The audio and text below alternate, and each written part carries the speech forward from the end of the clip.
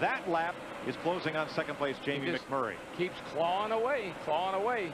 Well, he better claw in a hurry because white flag, 1 to go. He's going to be there when they get back around here. I can tell you that. He is cutting into that 42's lead. But that's the cat right there. Got plenty of room. Just give yourself plenty of room there to get you a good picture here. If you can get it off before, give you some room on that 77. I'd say that'd be the thing to do. Greg Biffle's going to lead 219 laps. And for car owner Jack Roush, it's going to be 4 wins with 4 different drivers. Greg Biffle wins in Texas. Jimmy McMurray second.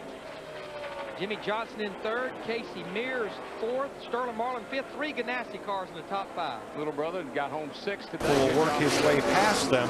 He has 3.2 seconds in the bank on Jimmy Johnson. No need to push. Just ride. White flag. 1 to go. It's a race. White flag right there. White flag. Final lap. 49 races since Greg Biffle's last win. It came in Kansas in the fall of 2010. I think Marcus Ambrose out of gas down the back. Oh.